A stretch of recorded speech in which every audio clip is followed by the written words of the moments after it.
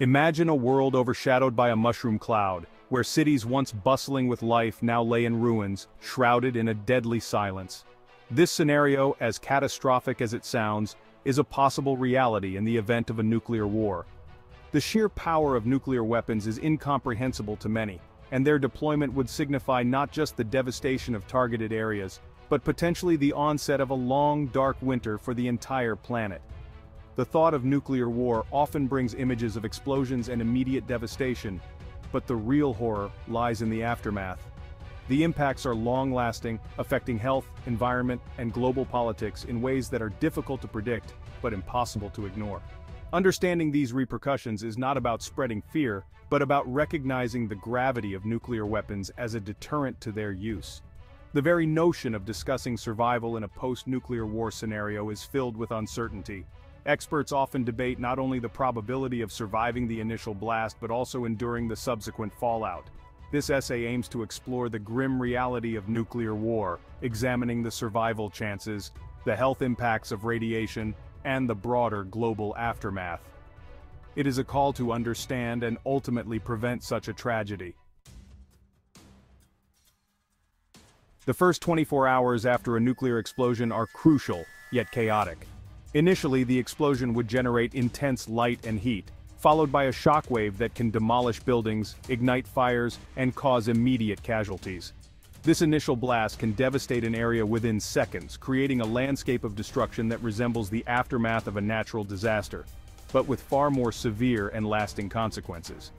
Following the initial shockwave, the next threat is the release of radioactive materials. These materials are swept up into the atmosphere and eventually fall back to Earth as nuclear fallout. This fallout is highly dangerous, emitting radiation that can be lethal in high doses. Areas downwind from the explosion site are particularly at risk, as the wind can carry radioactive particles over vast distances, contaminating air, water, and soil. As emergency services struggle to respond, the challenges are immense. Communication networks are likely disrupted, roads are impassable, and hospitals, if still standing, are overwhelmed with casualties. The survivors face not only the physical injuries from the blast and burns but also the psychological trauma of the event. The immediate aftermath sets the stage for a prolonged period of hardship, emphasizing the dire need for effective disaster preparedness and response strategies. Radiation sickness, or acute radiation syndrome, ARS, occurs after high-level radiation exposure, which is an inevitable consequence of a nuclear blast. Symptoms can start within the hour and range from nausea and vomiting to severe headaches and fatigue. These initial symptoms, often referred to as the prodromal stage, can give way to a brief period where individuals may feel falsely better, only to deteriorate rapidly as the full impact of the radiation sets in. The severity of ARS depends on the amount of radiation exposure. High doses can damage the bone marrow and central nervous system, leading to infections, bleeding, and neurological complications. Without prompt and appropriate medical treatment, which may be scarce in the aftermath of a nuclear attack, the prognosis for those with severe ARS is grim. The lack of medical infrastructure only compounds these challenges, significantly lowering survival chances. Long-term survivors of ARS may face a host of health issues, including a significantly increased risk of cancer, particularly leukemia and thyroid cancer. The psychological impact is also profound. Survivors may experience PTSD and other mental health disorders, further complicating their recovery. Understanding ARS is crucial, as is educating the public about the potential health impacts of radiation to enhance survival rates in the unlikely event of a nuclear conflict. The long-term health consequences of exposure to nuclear radiation extend far beyond acute radiation sickness. Individuals exposed to lower levels of radiation may not experience immediate symptoms, yet they are at a heightened risk for developing a range of serious health conditions over time. These conditions include various forms of cancer, cardiovascular disease, and cataracts, as well as potential reproductive issues such as infertility. Children and pregnant women are particularly vulnerable to the effects of radiation. In children, radiation exposure can lead to developmental delays, growth problems, and even cognitive impairments, depending on the degree and timing of the exposure. Pregnant women exposed to radiation face a higher risk of miscarriage, stillbirth, and congenital disabilities in their newborns. reflecting the sensitivity of developing tissues to radioactive materials. Moreover, the psychological impact of living with the constant fear of potential health issues cannot be overstated. The anxiety and stress associated with radiation exposure can have debilitating mental health effects, compounding the physical health risks. Communities affected by radiation need comprehensive support systems to address both the psychological and physical aftermath, highlighting the importance of long-term healthcare initiatives in radiation-affected regions. The immediate destruction caused by a nuclear blast is followed by long-term economic and infrastructural challenges. Key facilities like power plants, water treatment systems, and transportation hubs can be severely damaged or destroyed, disrupting essential services and causing economic activities to grind to a halt. The recovery of such infrastructure is a costly and time-consuming process, draining national resources and significantly slowing economic recovery. In the aftermath of a nuclear attack, the economic impact extends beyond the physical damage to include loss of workforce, decreased productivity, and a significant downturn in consumer and investor confidence. Industries heavily reliant on infrastructure such as manufacturing and logistics are particularly hard hit. The ripple effects can lead to a prolonged economic depression, affecting even regions not directly hit by the blast. Moreover, the cost of rebuilding and rehabilitating affected areas is astronomical and often beyond the financial capability of a single nation, necessitating international aid and cooperation. This dependency can lead to complex political and economic dynamics as countries struggle to balance their own interests with the demands of global diplomacy and humanitarian assistance. The economic fallout is thus both a national and international concern, with far-reaching implications. A nuclear explosion does not respect national borders, its environmental impact is global. The immediate vicinity of the explosion suffers from extreme levels of radiation, rendering the land uninhabitable and unproductive for decades. However, the broader environmental impact involves the spread of radioactive materials across the globe, affecting ecosystems and biodiversity far from the site of the explosion. The concept of nuclear winter, a theory suggesting that smoke and soot from firestorms caused by nuclear bombs could block sunlight, significantly cooling the Earth's surface, is a stark example of the potential global climatic impact. This dramatic change in temperature could disrupt weather patterns, reduce agricultural productivity, and lead to food shortages worldwide, demonstrating how interconnected our global ecosystem is. Moreover, the impact on marine and wildlife is profound. Radioactive particles that settle on water bodies can lead to bioaccumulation of radiation in marine life, disrupting aquatic ecosystems and the communities that rely on them for food. Similarly, land animals can absorb radiation through contaminated soil and plants, leading to genetic mutations and population declines. The environmental consequences of a nuclear war therefore extend beyond human casualties to affect all levels of life on Earth. The psychological impact of nuclear war is profound and pervasive, affecting not only those who survived the initial blast but also generations thereafter. The immediate psychological effects include acute stress reactions, anxiety disorders, and in many cases severe depression.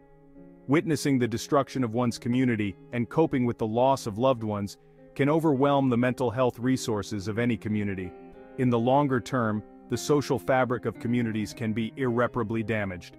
Social cohesion often suffers as trust declines and individuals struggle with the ongoing stress and trauma of their experiences. This can lead to increased social isolation, a breakdown in social norms, and difficulty in rebuilding community structures. The mental health implications thus have a direct impact on the social recovery and stability of affected populations. Moreover, the stigma associated with radiation exposure can lead to further social isolation. Survivors may be viewed as contaminated and could face discrimination, complicating their efforts to reintegrate into society. Mental health support and social rehabilitation programs are crucial to address these complex social dynamics, highlighting the need for comprehensive post-disaster recovery plans that include psychological care and social support. The threat of nuclear war is a critical concern in international relations. The policies governing nuclear weapons are complex and involve numerous international treaties and agreements aimed at preventing the proliferation and use of nuclear arms. The Treaty on the Non-Proliferation of Nuclear Weapons, or NPT for example, is a cornerstone of global efforts to prevent the spread of nuclear weapons and promote nuclear disarmament. However, geopolitical tensions often complicate these efforts. Countries may pursue nuclear weapons as a deterrent against perceived threats from neighboring states or global powers. This leads to a precarious balance of power, where the potential use of nuclear weapons is a constant threat. Effective international diplomacy is essential to manage these tensions and promote a global environment in which the use of nuclear weapons is unthinkable. Moreover, the role of international watchdogs, such as the International Atomic Energy Agency, is crucial in monitoring nuclear activities and ensuring compliance with international standards. These organizations facilitate transparency and trust among nations, but their effectiveness depends on the cooperation and commitment of all countries involved. Strengthening international relations and enhancing the role of diplomatic negotiations is vital for sustained nuclear disarmament and global security. Surviving in a post-nuclear world requires preparation and resilience. The first step is widespread education on nuclear risks and emergency preparedness. This includes understanding the basics of radiation, knowing how to find and create safe shelters, and being aware of the safest methods for evacuation if necessary. Communities that are well prepared are more likely to manage the immediate aftermath effectively. Long-term survival depends on the ability to rebuild and sustain essential services such as healthcare, food supply, and clean water. Innovation in technology could play a crucial role here, with advances in medical technology, agriculture, and water purification becoming pivotal. Community resilience can be enhanced by strong local leadership and the establishment of robust communication networks to coordinate recovery efforts. Moreover, psychological resilience is equally important. Community support groups, mental health services, and educational programs can help people cope with the trauma and stress of living in a post-nuclear environment. Building a culture of resilience and mutual aid not only helps in immediate survival, but also supports the long-term recovery and stability of communities affected by nuclear war. Science and technology have pivotal roles in both the prevention of nuclear war and the mitigation of its effects. Advances in missile defense systems, for example, can help prevent nuclear missiles from reaching their targets, thereby reducing the likelihood of a successful attack. Similarly, satellite technology and international monitoring systems can detect and deter illegal nuclear activities, providing a technological means of enforcing international treaties. In the realm of health, technological advancements can improve the effectiveness of medical treatments for radiation exposure and help in the early detection of radiation-related diseases. Research into materials science can also yield innovations in protective clothing and building materials that reduce the amount of radiation to which people are exposed during and after an attack. Furthermore, technology plays a crucial role in communication and information dissemination. In the event of a nuclear crisis, having robust, fail-safe communication systems can be the difference between chaos and coordinated response. Technology can also aid in educating the public about nuclear risks and safety procedures, enhancing overall preparedness. The proactive use of science and technology is thus essential in preventing nuclear war and reducing its potential impacts. The grim realities of nuclear war underline the critical importance of global peace and cooperation. The potential devastation is so extensive that it cannot be fully mitigated by any single nation or technological solution. Instead, it requires a concerted effort from nations worldwide to reduce nuclear arsenals, improve diplomatic relations, and enhance transparency in nuclear activities.